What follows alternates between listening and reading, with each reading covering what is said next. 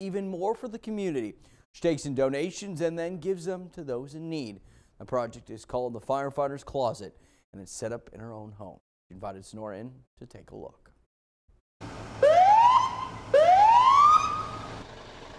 I answer more of the medical calls. When there are fires, I am there along with several other crew members, not only for the homeowners, but for our other firefighters. We come back home thinking, could we have done something different? Could we have done something quicker? And the answer is no. I mean, we've done it all. We try our best, but sometimes it's just not savable. It's too far gone. Just sitting around one night, thinking about all the different things to do more of. What else can we do? We had worked a fire one day, and these poor guys, they lost everything. They lost their home, they lost everything. And it just kind of hit me, what if that was my family? My mom and dad are firefighters.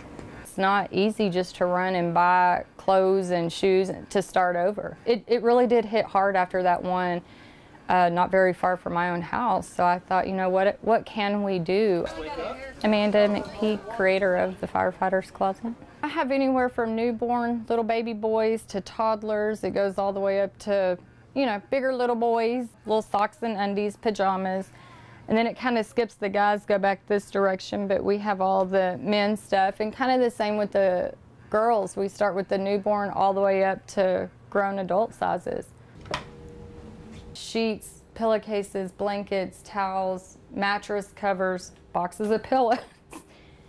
You name it, if it has to do with bedding, it's in here. I have been helping the community. I take in all the donations. Like I said, I get them prepared, washed, sorted, ready to go. My biggest thing right now that I need help with is extra space. Y'all have seen my laundry room. You've seen my spare room. I'm out. I am in desperate need of a sea container.